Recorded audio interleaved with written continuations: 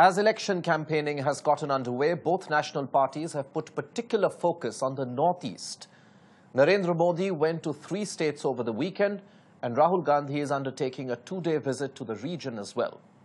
So what's at stake in the Northeast? Priyal joins us with more details. Well, it's a battle of about 25 seats if I include Sikkim as well. And this is, of course, these seats are extremely significant given that there is a question of the fractured verdict, and all of this will count. While in 2009, we have seen the entire Congress and regional parties taking forefront. In fact, Congress had gained more traction in the Northeast with almost 13 seats and more as far as the region is concerned. It is now battling for almost 20 seats in Northeast is what the party really claims. However, we've seen the prime ministerial candidate of the BJP visiting Northeast almost twice in almost 15 days, covering Assam, Arunachal Pradesh, Tripura and other regions. We also know that Trinamool Congress is also gunning for Northeast, especially as far as Tripura and Assam is concerned, where Mamata Banerjee is also expected to make her pitch for the upcoming general elections. Now, as far as what has already happened, we've seen Narendra Modi's 2 visits, where there are 2 key points that he has really pointed out in the Northeast. First, of course, is the infrastructure and development of Northeast, making Northeast an IT hub, questioning the entire insurgency due to youth unemployment, and therefore putting employment as a key target, and also exploration of oil and gas and other petroleum issues as far as Northeast is concerned.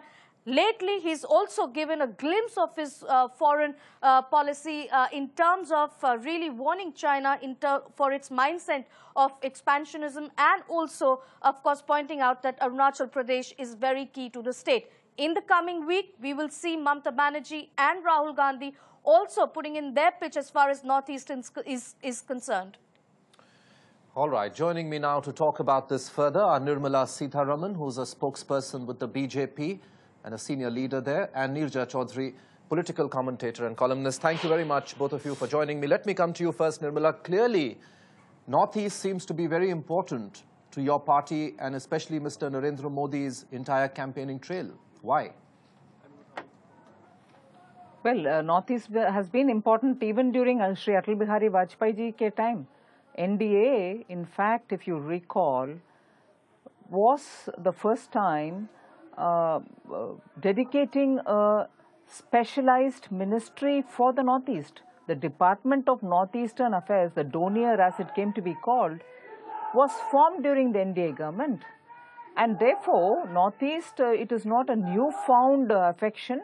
We have always had this extra attention, which was rightly to be given for the Northeast, given DONIER was formed during NDA, and subsequently several programs were organized to showcase Northeast and to celebrate the kind of diversity together with the kind of endowments that it has, both in human skills and also in terms of the resources, tourism, and very talented young people and so on. So it is a continuation of that process that today the prime ministerial candidate of the BJP has chosen to give all the required attention for all the 7+1, inclusive Sikkim, that is 8 states of the Northeast.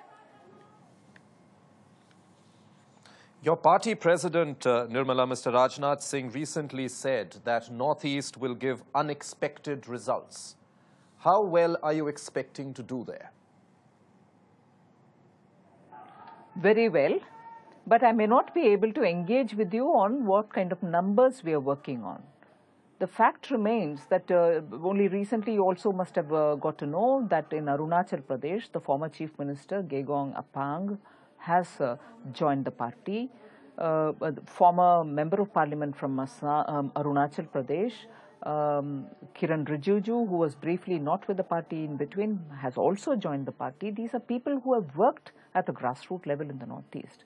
Similarly, in Assam, we have very good network of people, and under the leadership of Sarmananji Sonowal, who has been earlier with the BJP, is also giving greater traction for the BJP's activities. Manipur is one state where I have spent some time, and I would certainly love to spend more time.